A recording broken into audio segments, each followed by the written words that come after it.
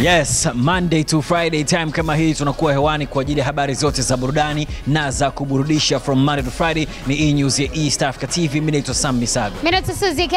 Sorry baby, weekend yako ilikuwaje? Sisi tuko fresh kama always, ma story tunakuletea mengi sana siku ya leo. Lakini bado tunaendelea kukukumbusha wewe ambaye unatuangalia right now, kuendelea kucheza tatu mzuko kwa sababu ndio mpango mzima. Kama unatumia Vodacom, nenda kwenye lipa kwa M-Pesa. Kama unatumia Airtel pamoja na Tigo, nenda kwenye kulipa bill, ufandika ile namba ya kumbukumbu ambayo ni 555-111 ukimaliza hapa. Yes, of course. Baada ya kuweka namba yao ya kampuni ndio kuchagua namba zako tatu za bahati 664 kifuatiwa na EATV. Na baada hapo unaweka kiasi cha pesa. Cheza mara nyingi uwezavyo. It's all about tatu mzuka, play and win. Muda ambao eNewz ipo hewani ndio muda wako wa bahati. Karibu sana kwenye show. Yes, bana, leo spitwa na story kubwa kwenye eNewz ya East Africa TV. Producer wa muziki wa Bongo Flavor Abidadi anasema kwamba wasanii wanazingua. Wasanii wazinguzi. Wasanii wazinguaji sana. At the same time imekuwa confirmed kupitia eNewz ya East Africa TV baada ya kufunga ndoa na mzee mwenyewe Niite Boshen Haitham ana ujauzito wa miezi 8. Bado miezi mingapi sasa tuingie hospitali kujifungua? Miezi 0. So tunatarajia mtoto kutoka Bongo Flavor diva herself Haitham Kim. Stay tuned for that. Leo kwenye eNewz kwenye KKM kutoka katika mitandao tuko na mzee Majuto, na ni miongoni mwa picha ambazo zinamuonyesha akiwa hospitalini. Alilazwa toka weekend iliyopita na sofa haijulikani alikuwa anasumbuliwa na nini, ila nakumbuka alivyotoka kutoka kwenye safari yake ya matibabu alirudi Tanzania akasema kwamba ametibiwa, ila mambo mawili tu alikuwa anamsumbua wakati ule, ilikuwa ni uchovu tu pamoja na nyonga na mgongo hapa. Mshangao alikuwa anapata matatizo tu ya uti wa mgongo hapa nyuma. So basically labda hilo linaweza kuwa tatizo, na alitembelewa weekend hii na Waziri Mkuu Kassim Majaliwa. Kama ambavyo unaona hizo picha hapo, tunategemea of course baadhi ya wasanii wengine wa filamu Tanzania kwenda kumtembelea mzee Majuto na kumjulia hali. Yeah.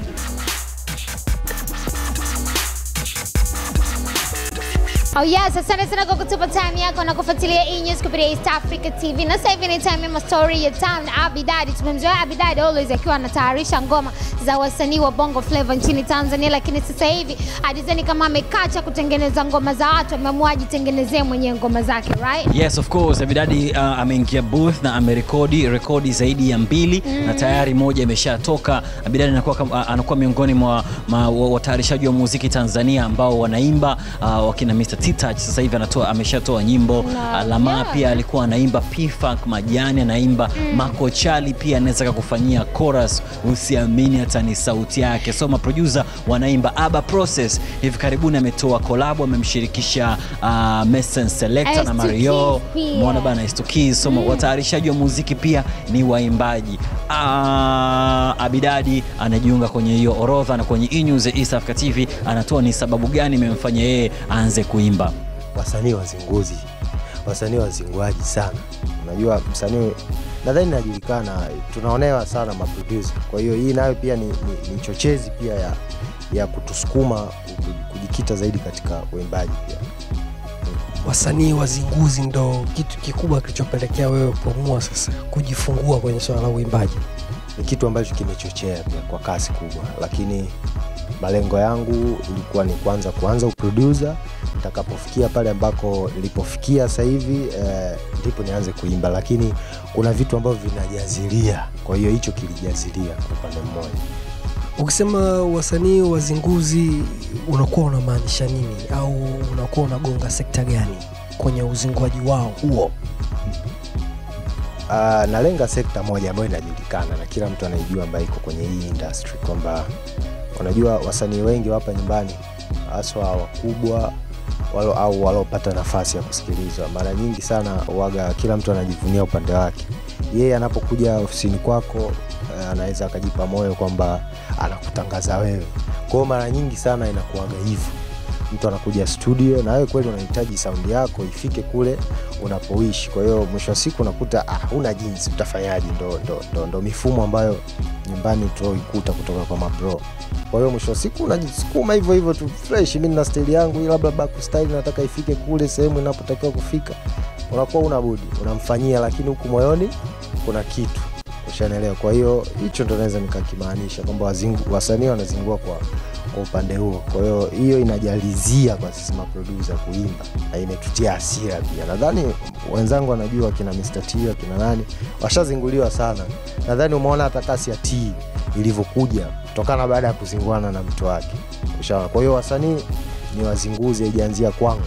Tupate picha kwamba mtakuwa mnajiproducea wenyewe tu na wasanii wabidi watafute upande mwingine wa wao kujisaidia au inakuwaje? Amna, muziki kwanza umekuwa, hilo lieleweke cha kwanza hicho. Simaanishi kwamba kwa kuwa tumeanza kuimba au kwa kuwa tumeanza kupeleka kazi zetu kwamba na kazi nyingine za wasanii tushindwe kutoa ile huduma. Ile huduma tutaitoa, lakini tunaitoa kwa makubaliano kwamba bwana tunafanya hii kazi lakini naomba iende 1 2 3 4. Akikataa mzee, wewe unapiga show zako, una kaisi gani? Una tatizo, studio ipo. Lakini atakaye kubali basi ujue huyo ni muelewa katika biashara. Kwa hiyo atakaye kataa unajua hawa ndo wale ambao wamenisukuma kwa kasi zaidi mpaka kufanya hii shughuli. Hivi ni lini tutaonana? Kukuona labda promo.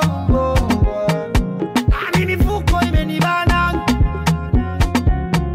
Kabla yote tunde kwa baba. Ukweni mkomazi. Na ubebe kitenge cha mama.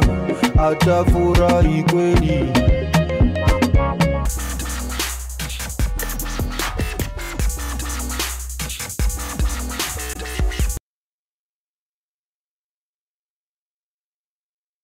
Yes, we gotta give a shout out kwa Niite Boshen, mzee wa kuchora matatu hapa Dar es Salaam. Yeah. Na aliyekuwa mpenzi wake wa muda mrefu kwa sasa mke wake Haitham Kim wanategemea kupata mtoto wao wa kwanza. Haitham Kim alikuwa MJ Records, right? Na akatoka MJ Records baada ya kama mushkeli fulani hivi kutokea baina yake pamoja na Dax Charlie, you know.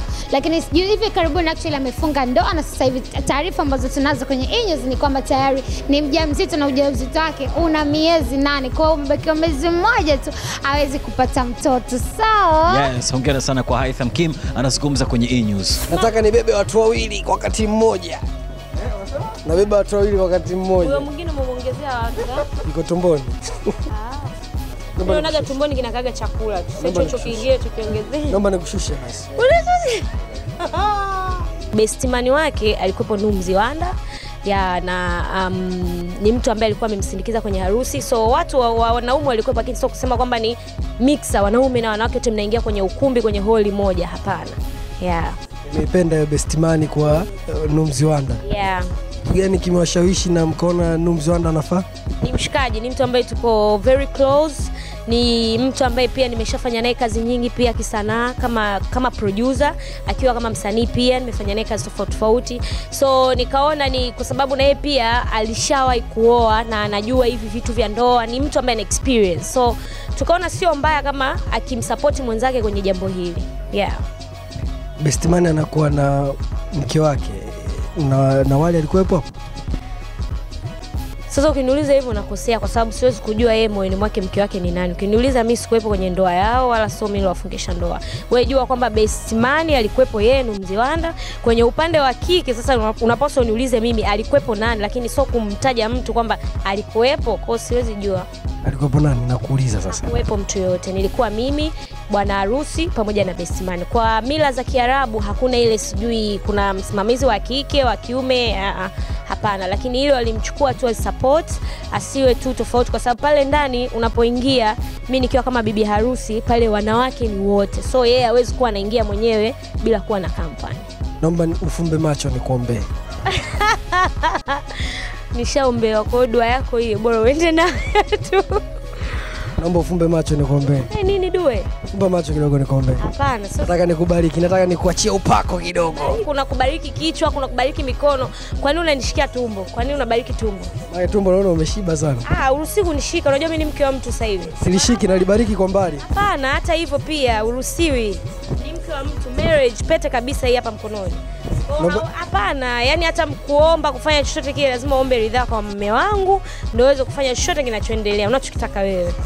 Bado miezi mingapi sasa tuingie hospitali kujifungua? Miezi 0. Basi naomba nilibariki.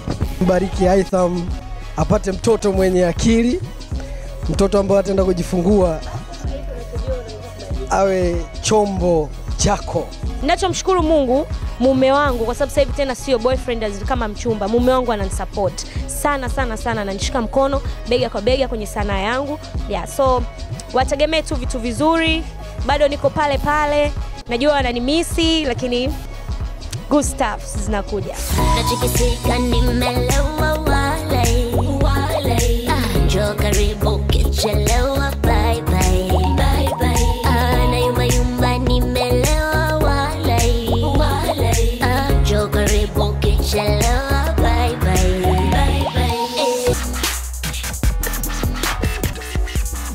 Yes, Linah amerudi tena kwenye Bongo Flava na wimbo mpya Koleza. Na video yake ilitoka of course Ijumaa iliyopita. Na modo wa video hiyo ni TBY 360. Mimi nikitokea kwenye video za Shilole naitwa video queen, na video queen pia. Na video queen na nakumbuka alivyokucheka. Namsubiria kwa mama. Anyway, Linah anawaambia wasanii wa kike wajipange na wapange ratiba zao vizuri kabla hawajaamua kuwa wamama au kabla hawajaamua kupata watoto. Tumeingia na kauli yake of course mtaani kupitia Cheche na watu wamezungumza na kusema je, mwenyewe pia inabidi ajipange. Watu wanafunguka of course kusana na kauli ya Linah Sanga. Hata yeye mwenyewe pia tumuoni kwa muda mrefu kwenye game toka amejifungua. Kwa hivyo basi itakiwa yeye kwanza kabla hajajifungua au ashajipanga ili arudi kwenye game kama zamani. Kajitahidi kiasi chake na anawashauri wasanii wenzie wasikurupuke. So kwamba yeye kayapatia sana maisha, kwamba labda amejipanga sana, hapana. Kiasi chake kajitahidi. Kama angekuwa labda anataka azae, angejiandaa kwamba yani ameshatengeneza labda ngoma 3 au 4 alafu akaendelea na kiuzazi. Atakapojifungua huko ngoma zake zinakuwa zinaendelea kuiti. Mbona wewe mwenyewe pia umepotea katika game? Kwa hivyo basi na wewe itakiwa ufanye ujipange kwanza, alafu ndio uweze kuzaa, urudi uendelee kuwepo katika game kama zamani.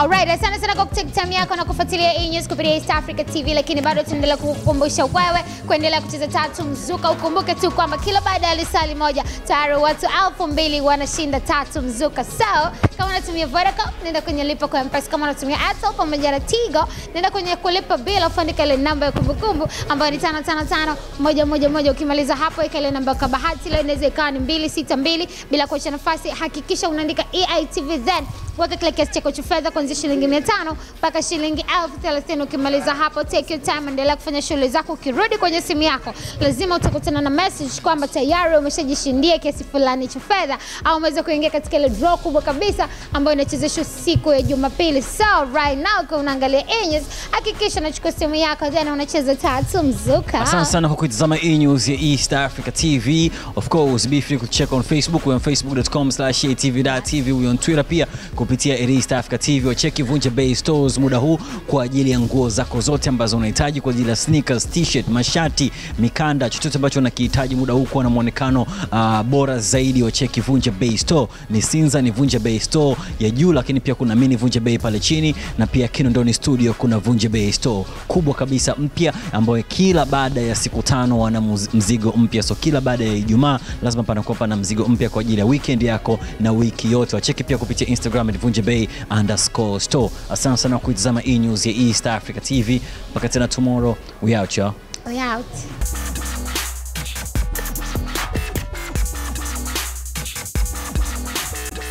Oh yes, it's Blue Monday. Karibu tena kwenye Halo 5. Oh yes, we had some boy mtoto mzuri anaitwa Aiman Kisesa, anasikia pande za A-Town, anasema anaangalia eNewz Halo 5. So handsome. Mwingine ameweza kusema salamu zake ziende kwa mwanae kipenzi, ujumbe anampenda sana. Yeye anaitwa Hamida kutoka pande za Mwanza. Oh yes, hapa bwana amependeza sana. Anasema yeye anaitwa Filipo akiwa site na mpenzi wake, anasema tunawapenda sana hapa kazi tu. Haina noma freshi.